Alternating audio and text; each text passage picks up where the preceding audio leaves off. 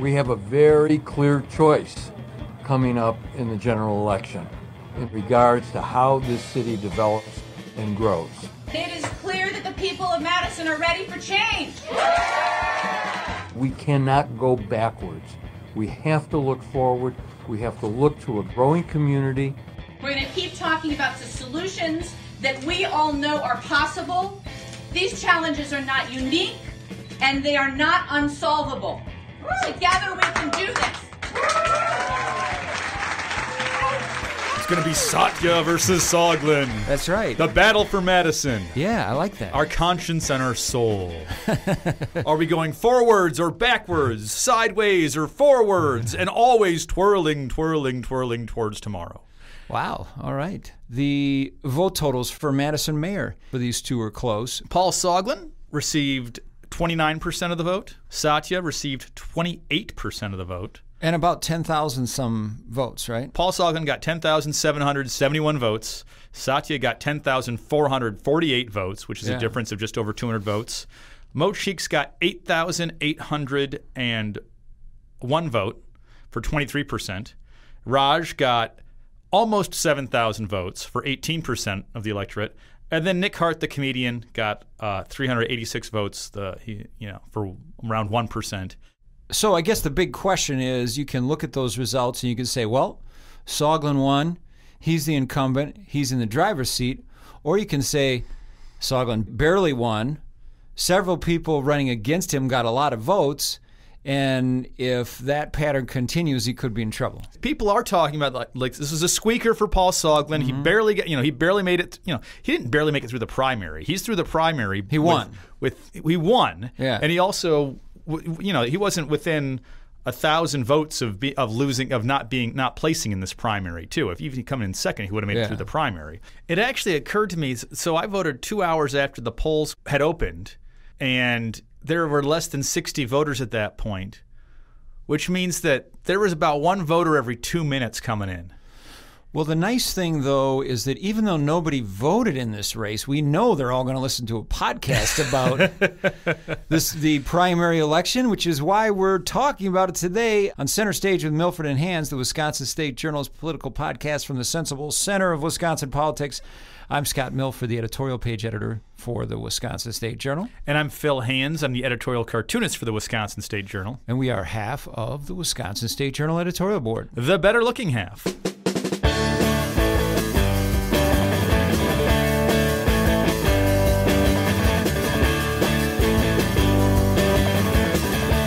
Okay, so Phil, you know what they say about a broken clock. It's right twice a day? Exactly. What do they say about broken editorial page editors? I'm right, I don't know, twice every few elections? I don't know. But I did nail it last night with my tweet, I have to say. Just as the polls closed, I predicted that it would be Soglin and Satya. And why did you say that? I said it because I thought Soglin is just too big of a name to get Sue Ballmond. She was the previous mayor who lost miserably in a primary, even though she was an incumbent.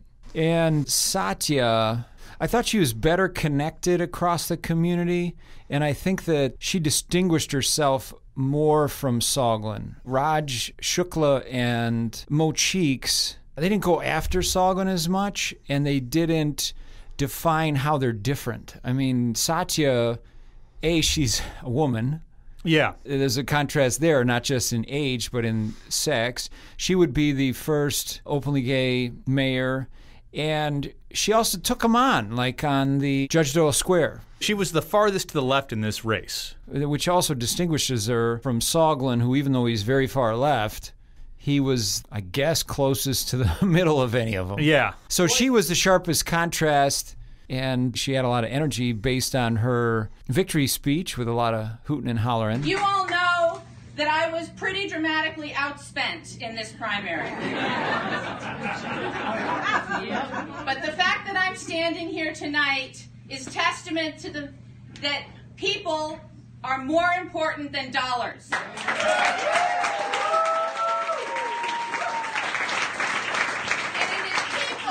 And it is you that is going to get us through April 2nd. Woo! Thank you so much.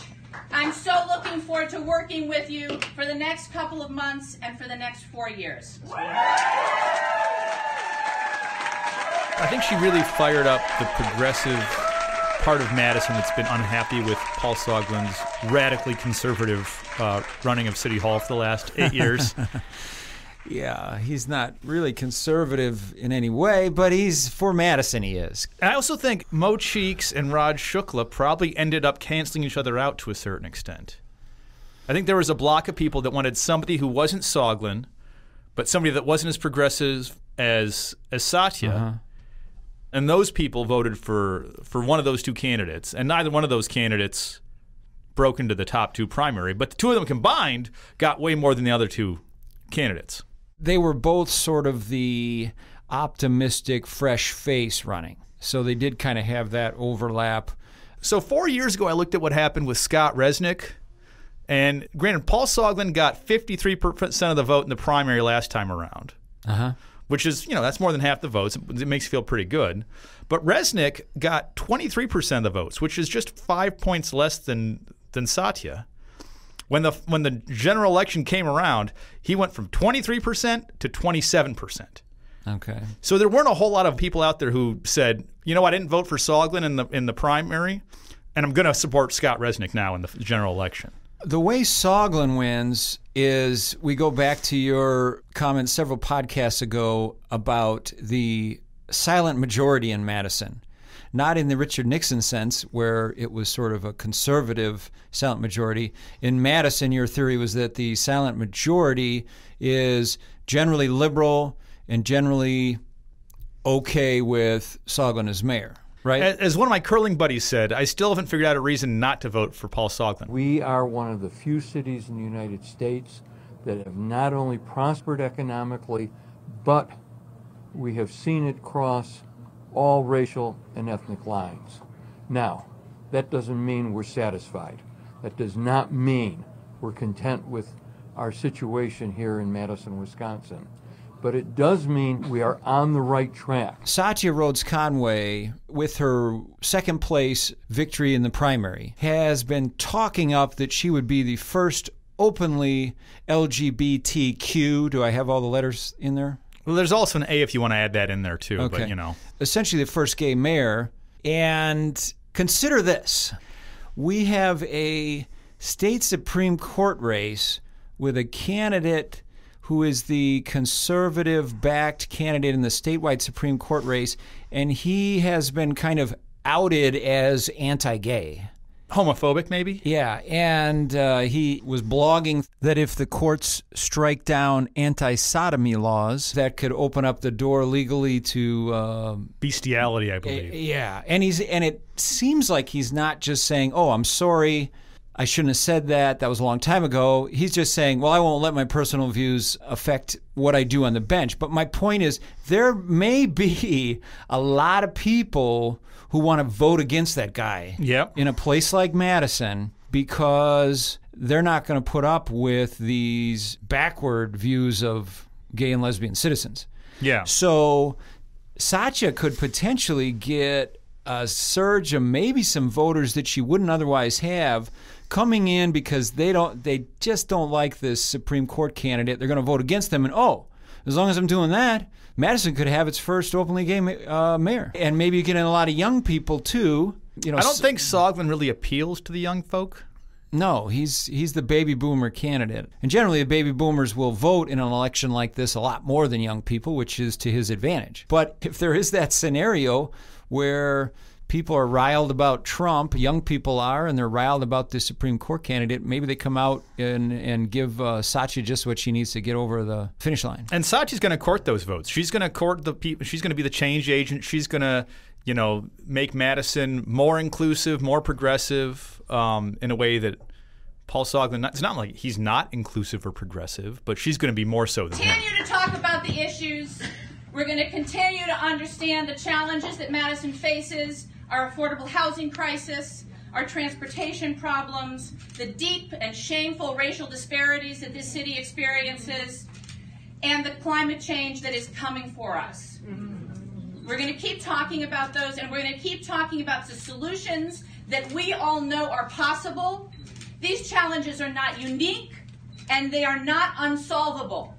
Together we can do this.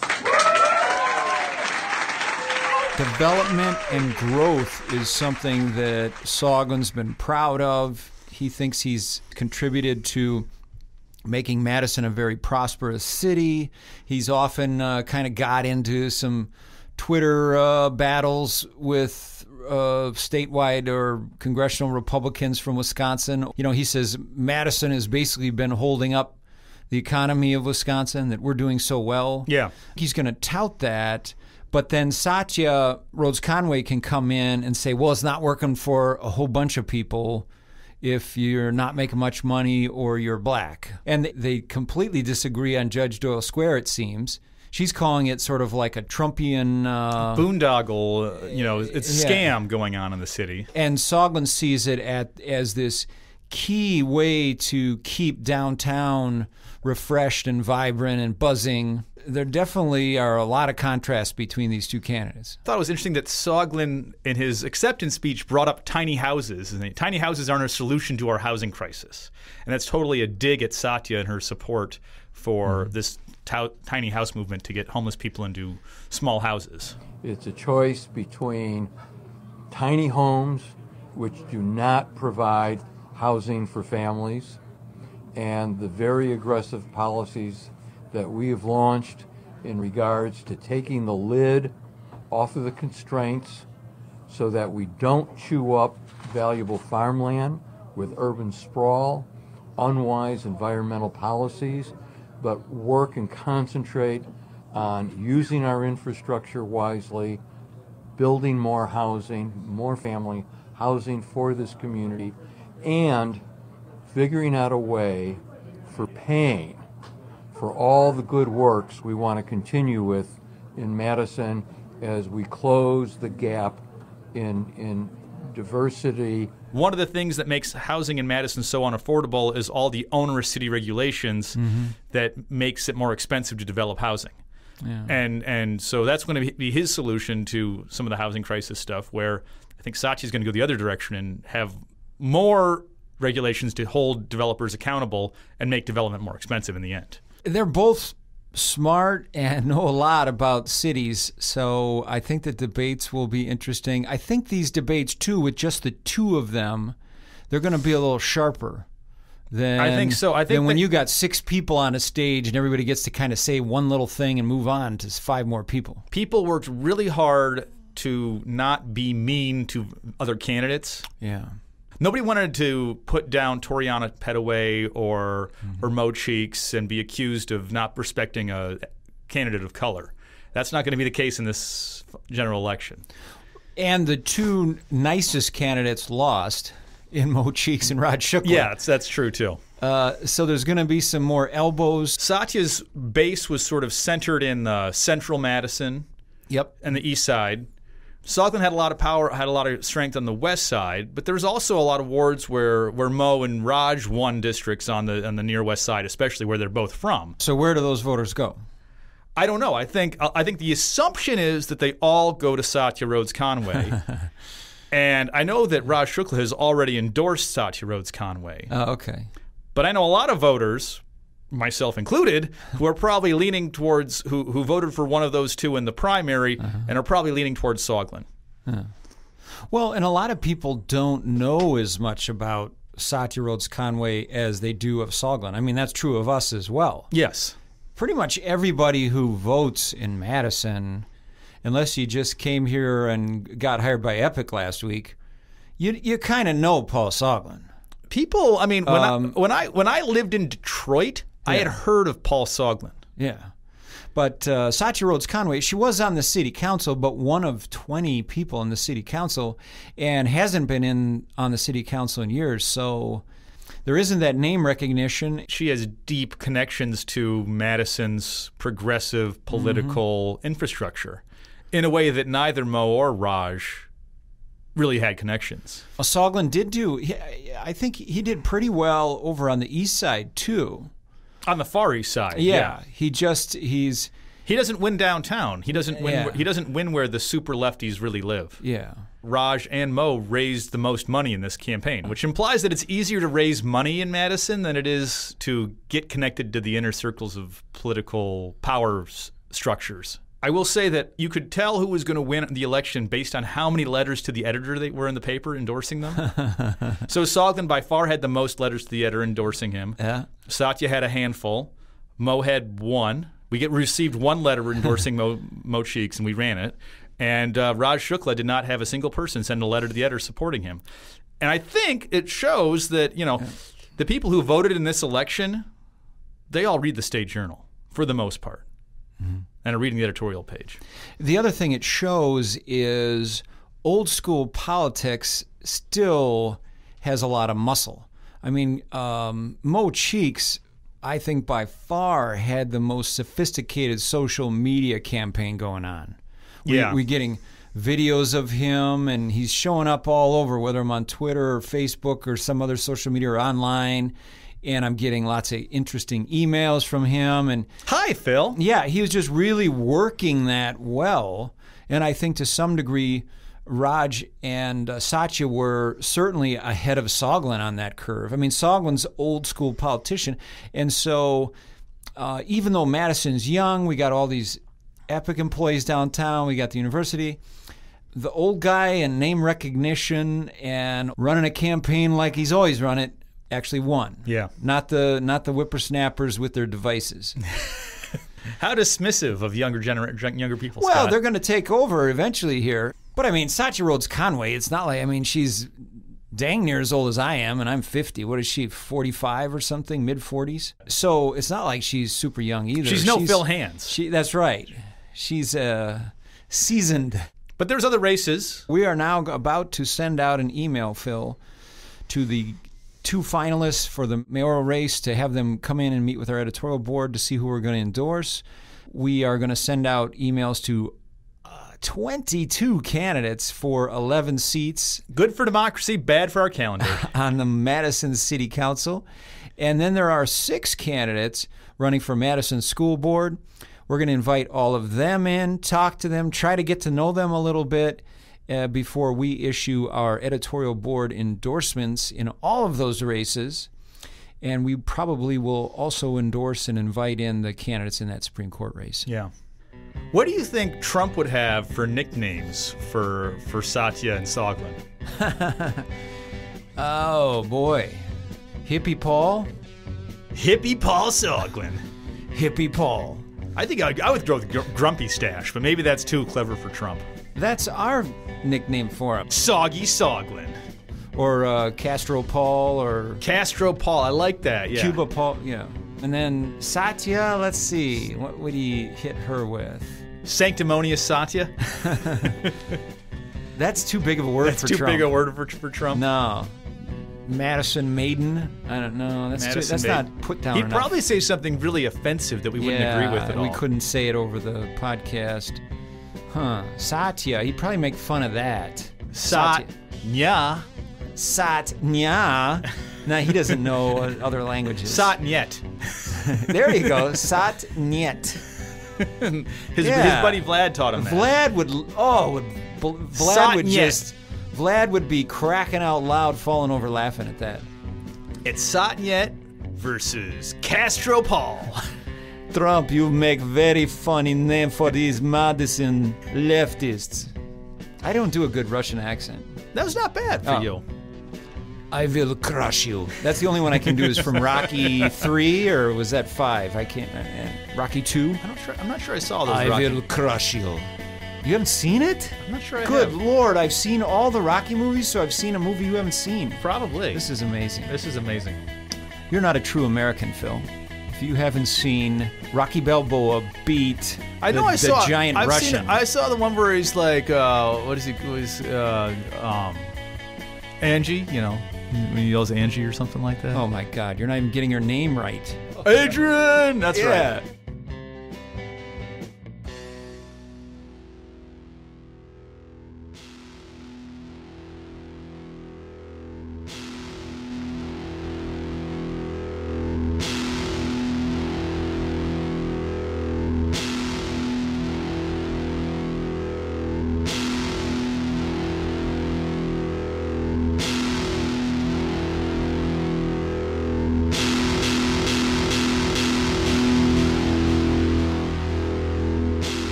All of the music on our podcast is by Tube Tester.